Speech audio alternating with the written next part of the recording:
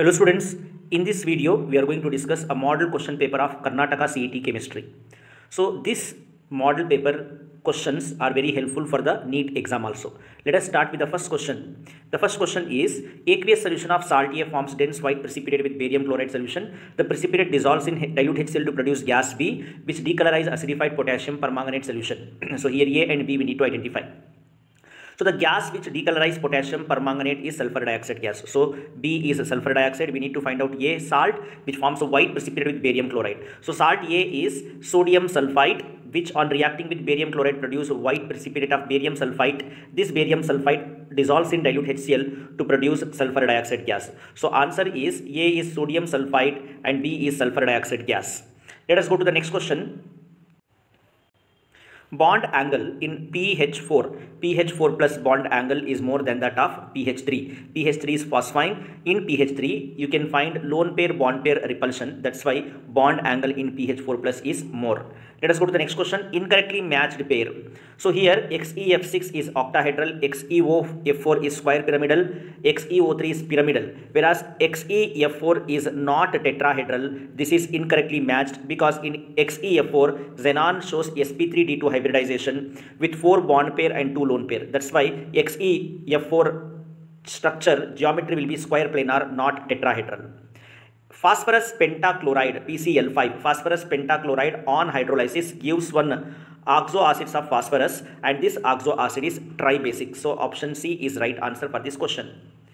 Identify the set of paramagnetic ion. Paramagnetic ions means the ions which slightly attracted to the magnet, and the reason behind attraction is unpaired electron. So option A containing ions Ti3 plus, Cu2 plus and Mn3 plus has one or more unpaired electron. That's why they show paramagnetism.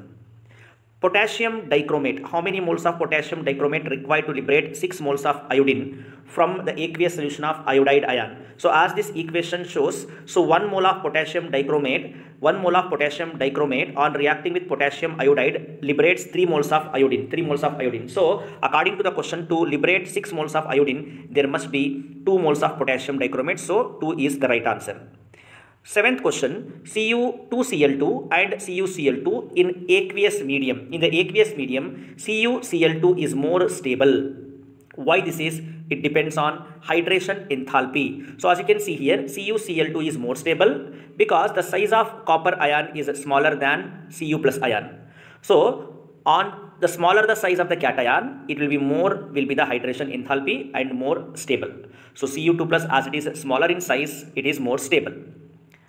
So the coordination number of iron and cobalt in the following complexes. In this complex, iron is surrounded by oxalate ion and this oxalate ion is bidentate ligand. So here the coordination number of iron is 6, and in second case thiocyanate is monodentate ligand. That's why its coordination number is 4. So 6 and 4 is the right answer. So another question from coordination compounds chapter, the number of stereoisomer exhibited by this coordination complex. So this coordination complex can exhibit 2 cis isomers and 1 trans isomers. That's why it will exhibit 3 stereoisomers. Another question from coordination compounds, the IUPAC name of this complex is tetraamine platinate 2, tetrachloride platinate 2. One more question from haloalkanes and haloarenes, prolonged exposure of chloroform in humans may cause damage to the liver. It is due to the formation of phosgene, carbonyl chloride, phosgene, COCl2 gas. That's why we need to store the chloroform in dark colored bottle. Another question from haloalkanes and haloarenes, which of the following halides shows highest reactivity towards SN1 mechanism? In SN1, so here among the 4 options, this particular benzyl chloride shows more reactivity because it is going to form stable carbocation due to resonance. This is showing, it is going to show stable cation. In the next question, there is a reaction of Grignard reagent with amine. One primary amine in the presence of dry ether. Definitely there will be a formation of hydrocarbon, that is alkane. So as you can see here, Grignard reagent on reacting with amine, methanamine in the presence of dry ether, it produces propane. This propane shows 2 possible isomer. So it is butane, isobutane. So Grignard reagent, this particular Grignard reagent on reacting with methylamine, it produces isobutane or 2-methyl propane, and one more isomer of isobutane is butane. So it is going to possibly form 2 types of chain isomers. Next question. In the next question, we have some options here, PQRS, which among the following on heating gives ether. ether. So we need to find out among the four options which are going to form a ether. So by Williamson's ether synthesis, P and Q, by Williamson's ether synthesis, P and Q can able to produce ether because one has primary alkyl halide, another has benzyl halide. So primary alkyl halide and benzyl halide on reacting with sodium methoxide or sodium phenoxide both can able to produce ether, which follows SN2 mechanism, and this reaction is known as Williamson's ether reaction. So both P and Q is the right answer for this question. In the next question, what we can find is the steps involved in the conversion of propan 2-ol to propan 1-ol. We need to convert propan 2-ol to propan 1-ol. So propan 2-ol is a secondary alcohol. We need to convert into primary alcohol. For that, propan 2-ol secondary alcohol on treating with phosphorus pentachloride, it gives 2-chloropropane. This on treating with alcoholic KOH, it undergo beta elimination, dehydrohalogenation to produce alkene, propene. This on treating the hydroboration, oxidation hydroboration, it gives a propan 1-ol. So heating with phosphorus pentachloride and with alcoholic KOH and followed by hydroboration oxidation, we can able to convert propan 2-ol to propan 1-ol. In the next question, which of the following is the strongest base? Of course, OH minus ion is the strongest base. It's an easy question. 17th question, identify the product P in the given reaction. So this is one benzaldehyde and this is ethanol. So ethanol has alpha hydrogen. So because of alpha hydrogen in the presence of NaOH, both undergo aldol condensation to produce one aldol intermediate. On heating by dehydration, it gives this product. So option A is the right answer. In the next question, which of the following has lowest boiling point among amines, alcohol, carboxylic acid and ether? Ethers have lowest boiling point because they are unable to form hydrogen bonds. That's why they have lowest boiling point.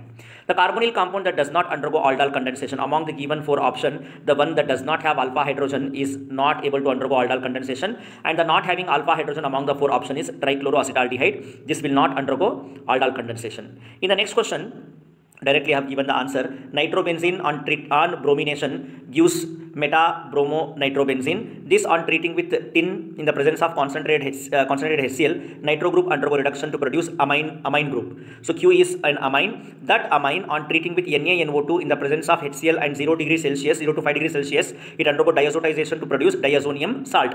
This diazonium salt on hydrolysis, it converts into alcoholic group. So R is this product. So this is the interconversion reaction, very important one. Hinzberg reagent, of course, is benzene sulfonyl chloride C6H5SO2Cl2, and this Hinzberg reagent is used to differentiate primary, secondary and tertiary amines. Next question also very easy. Vitamins not stored in adipose tissue is B6 because B6 is vitamin B a part which is water soluble, and D, E, A are the fat soluble vitamins, so they can store. B6 cannot be stored. Hypothyroidism is caused by the deficiency of thyroxine hormone, and thyroxine hormone is produced by thyroid gland. C1 C4 glycosidic linkage is not found in sucrose because in sucrose we can find C1 C2 glycosidic linkage, not C1 C4. The food additive that also acts as antioxidant is a butylated hydroxyanisole BHA. Which of the following is not related to drug enzyme interaction? The drug enzyme interaction is not involved in antagonist.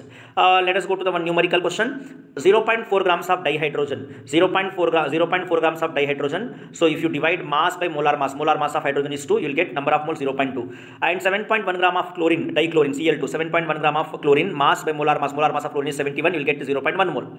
So the volume of hydrogen chloride formed, we need to find out according to this equation. We need to find out the volume of HCl formed when 0.4 grams of hydrogen and 7.1 grams of chlorine reacts. So according to the reaction, 1 mole of hydrogen combines with 1 mole of chlorine. So 0.2 moles of hydrogen must combine with 0.2 moles of chlorine, but in the question they have given only 0.1 mole. So here chlorine is a limiting reagent. So as chlorine is a limiting reagent, what we can suggest is 0.4 grams of dihydrogen, that is nothing but 0.2 moles of dihydrogen, will able to give double than that of HCl. So as chlorine is a limiting reagent, we need to find out volume of HCl formed at STP. So hence 0.2 moles of hydrogen produce 0.2 moles of HCl because chlorine is a limiting reagent. We need to find out the volume of HCl at STP. So 1 mole of any gas at STP is equal to 22.7 liters. Thus, if 1 mole is equal to 22.7, then 0.2 mole is equal to 4.54 liters. Next question, with regards to photoelectric effect, the correct statement is number of electrons ejected increases with increasing the intensity of incident light. So the conjugate base of NH3 conjugate base is NH2 minus, because conjugate base has one proton less from the acid. If we consider NH3 as an acid, then conjugate base must be having one proton less, so one H plus less. So NH2 minus is the right answer. Next numerical, we have a gas mixture contains 22% helium and 74% methane. So this is by volume. So now we know the standard volume of any 1 mole of a gas is 22.4 liters. That's why you divide the volume 25 volume of helium with its 22.4, you will get the number of moles 1.12. Similarly, helium molar mass is 4. When you multiply, you can convert into mass. Okay, moles into mass, 4.4 grams, 4.48 grams. Similarly, methane percentage is 75 divided with the volume of 1 mole 22.4, you will get 3.35 moles. Now methane molar mass is 16. When you multiply, you will get 53.60. So when you add 53.60 and 4.8, both mass of helium and methane, you will get 58.08. So if you want to find out the mass percentage of methane, the mass of methane 53.60 divided by the mass of overall mass of the compound with methane and the helium 58.08 into 100, if you do, you will get 92.28%. Like this you can calculate. So the percentage of S character in NO2 plus, NO3 minus, NH4 plus. So in NO2 plus, the nitrogen shows sp hybridization. So in sp hybridization, the percentage of S character is 50%. The percentage of S character is 50%. In NO3 minus, the nitrogen has sp2 hybridization. So in sp2 hybridization, the percentage is 33.33%. And in NH4 plus, the percentage of the hybridization of nitrogen is sp3, and in sp3 the percentage of S character is 25%. So option A is the right answer for this question. Next question, the formal charge of central oxygen in ozone central oxygen in ozone is +1. Next question, when the same quantity of heat is absorbed by a system at two different temperatures T1 and T2 such that T1 is greater than T2, the entropies are delta S1 and delta S2 respectively. So we know that in thermodynamics the concept of entropy S changed due to transfer of heat, which we can write in the form of delta S is equal to Q by T. So in this question, heat is constant, Q is constant. So delta S is inversely proportional to temperature. Delta S is inversely proportional to temperature. Because of that, as T1 is greater than T2, the actual relation between entropies is delta S2, final entropy is greater than initial entropy. So option C is the right answer for this question. The oxidation number of NH4NO3, ammonium nitrite, when you dissociate, you will get NH4 plus. So in NH4 plus, if you calculate, the oxidation number of nitrogen is -3, and in NO3 minus, the nitrogen oxidation state is +5. So option D is the right answer. The Lewis acid reacts with lithium aluminum hydride in ether medium to give a highly toxic gas. This gas on heating with ammonia gives a compound known as inorganic benzene. So inorganic benzene definitely produced by diborane only, B2H6 is the answer. So oxide of potassium that does not exist. Potassium can form K2O2, K2O and KO2 oxide, superoxide and peroxide, but it cannot form K2O3. The metal that produces hydrogen with both dilute HCl and NaOH is zinc. So next question is, which of the following is not a pair of functional isomer? So definitely, so option C, as both are ethers, so it cannot be a functional isomers.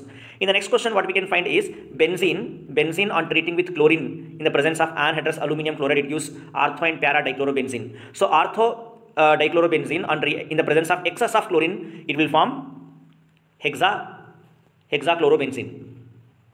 So next question, which of the following is not a greenhouse gas? Of course, oxygen is not a greenhouse gas. Next, electrochemistry question, a pair of electrolyte that possess same value for the constant A in Debye-Huckel's Onsager equation. So among the four options, NaCl, NH4Cl and NaBr both are forming only mono type of cations, NH4 plus, Cl minus, Na plus, Br minus. Whereas in the remaining options, you can find difference in the valencies. That's why option D is right answer, which gives same value. Next question from chemical kinetics, electrochemistry itself. So here in this question, there is a numerical.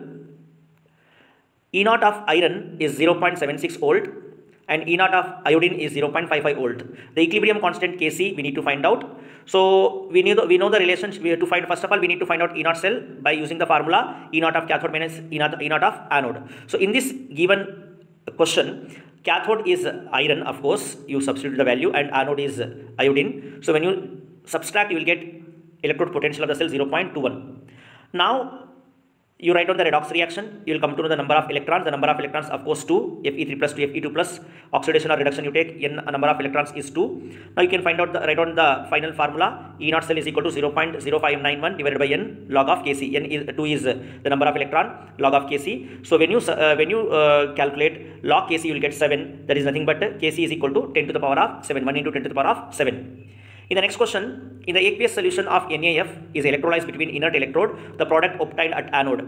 So aqueous solution, as we are taking aqueous solution among F minus and O2 minus, oxygen is going to discharge at anode, so it will release oxygen gas in this case. So oxygen is released. In next question, in which of the following cases chemical reaction is possible? So whereas here in the first option, platinum and gold both are inert, they won't react. And when it compared to zinc sulfate and copper, so zinc sulfate is placed in copper as zinc is more reactive than copper, so there also reaction will not happen to take place. Copper will not displace. When it comes to AgNO3 solution is treated with copper spoon, as copper is more reactive, so copper can able to displace silver from the silver nitrate. So here chemical reaction is possible in option D. Next question is of chemical kinetics, the time required for the 60% completion of the first order reaction. So for the 60% completion means, first order reaction is 50 minutes.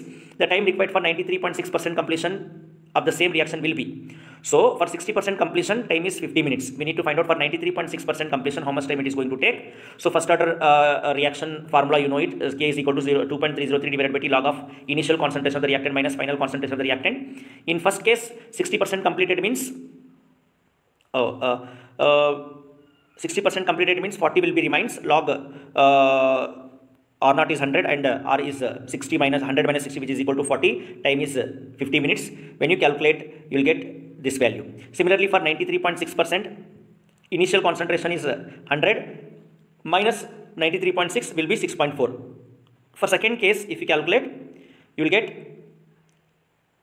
this answer. So when you compare both, so the time taken for 93.6% completion is 150 minutes. When you solve these two cases, both this equation for 60% completion as well as 93.6% completion, when you compare both this, you will get 150 minutes. In the next question, for the elementary reaction, for this particular reaction, the rate of appearance of product C at a time t is 2.8 into 10 to the power of minus 3 mole per liter per second. The rate of disappearance of B. So rate of appearance has been given. We need to find out the rate of disappearance of B. So as the B is disappeared, B is reactant.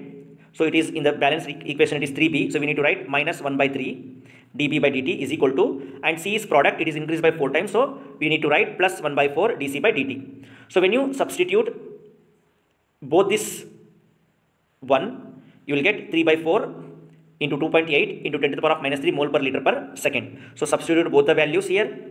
So minus 1 by 3 dB by dt is equal to 1 by 4 dC by dt. When you calculate, you will get minus dB by dt is equal to 3 divided by 4 dC by dt. So when you calculate, you will get 3 by 4 into 2.8 into 10 to the power of minus 3. In the next question, the rate constant of a reaction is given. K is equal to P ZE to the power of minus EA by RT under standard notation. In order to speed up the reaction, which of the following factor has to be decreased? So if you want to speed up the reaction, energy of activation, you need to decrease. So these are some of the question answers from first PC and second PC chemistry. I hope it is going to be very helpful for your revision. Thank you, students.